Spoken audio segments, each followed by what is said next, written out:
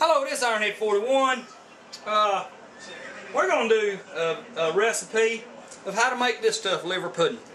See, we never really think about down here in the South, and I'm sure there's foods that y'all eat up in the North and Northwest and other parts, other countries for that matter, foods that we ain't never heard of and don't have access to. Never thought about Niece's pudding not being in any grocery store in the world. You know what I'm saying? So, for those of you that can't buy this, can't find it, I'm going to show you how to make it. It's really simple. You're going to need 1 pound of liver, whether it's chicken liver, beef liver, pork liver, whatever you want, whatever you'll fancy. I'm using the beef liver. We don't eat much pork here. Not much at all. So what I got is I got 1 pound of sliced beef liver. And make sure you inspect it, because sometimes the gall's still in it and they slice right through it.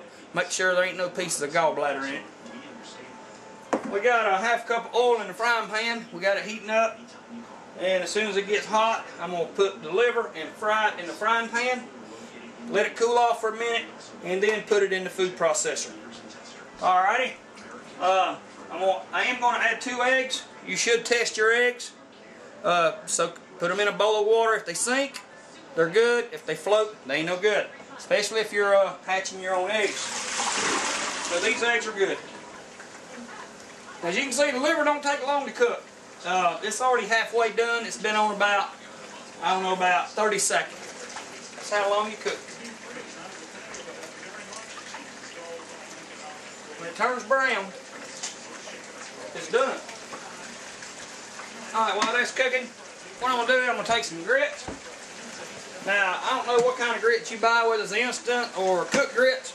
I'm going to tell you what, it takes just as long, just as much time to boil the water or microwave the water to put in instant grits as it does to cook grits. I'm going to put about a full cup of grits right there. Plain and simple, really easy. Cup of cooked grits. I'm going to fill the bowl up with hot water just about all the way up, about a ½ inch from the top there. That's probably about that's about 4 cups of cold water.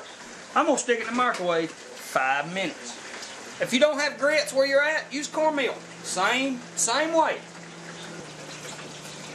I'm going to go ahead and turn the oven on 350.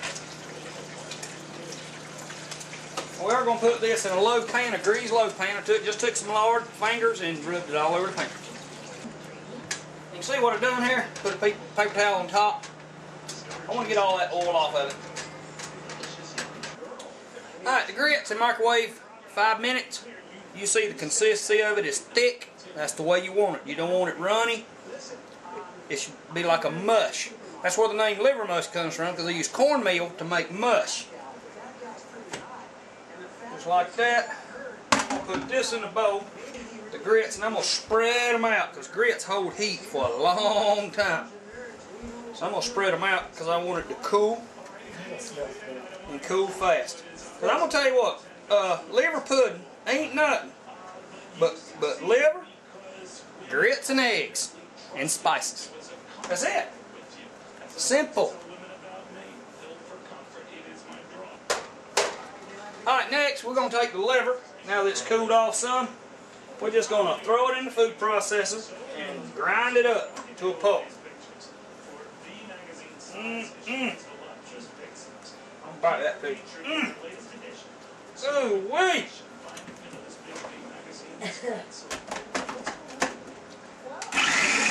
that up to a pulp.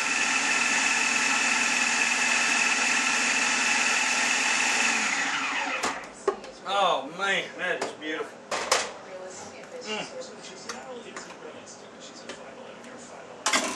Alright. Now before I put this in here, I'm going to take 2 eggs, chicken eggs, test them, break it open, right into the grits. Like so. Save your eggshells, rinse them off, feed them back to the chickens. They love eggshells. Alright, I am going to add some black pepper. About,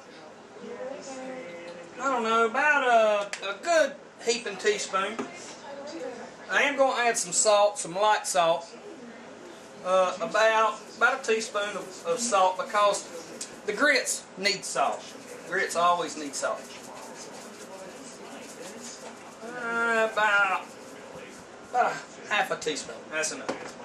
Now sage, boy, I like it really sagey. So I'm gonna put ground sage in it. About a good tablespoon, a good heaping tablespoon. That's it right there. Now I'm gonna go ahead and combine this in with the grits. Like so. I mean, it don't.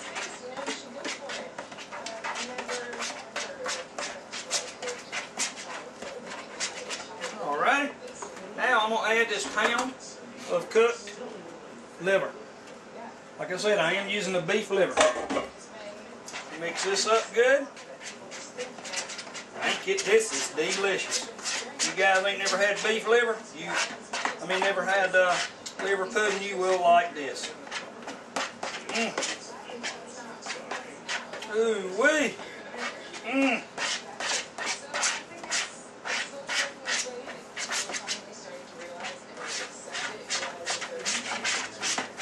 My goodness.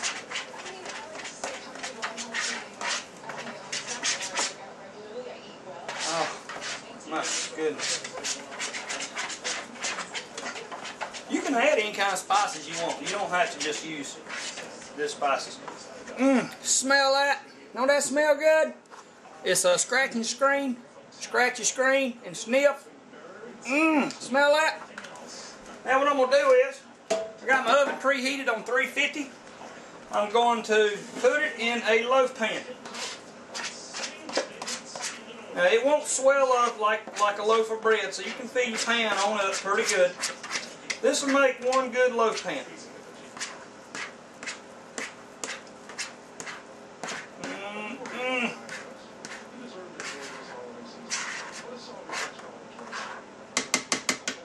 going to flatten it out into a good loaf,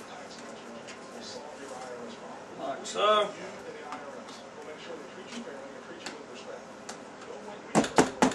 Times, you don't want no voids in it. This makes excellent sense.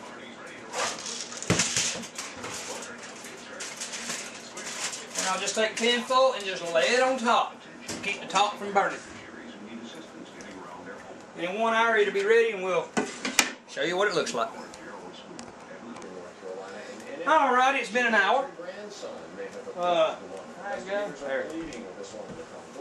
Get my oven mitts on. All fishy. Alright, we ready to take this pudding out. Look at that. Does that not look just like a hunk of liver pudding? Liver mush. Smell it. Oh my God, don't that smell good? Alright. Taste that. Don't it taste good? Good, ain't it? Well, that's it. Easy liver pudding. Make it yourself.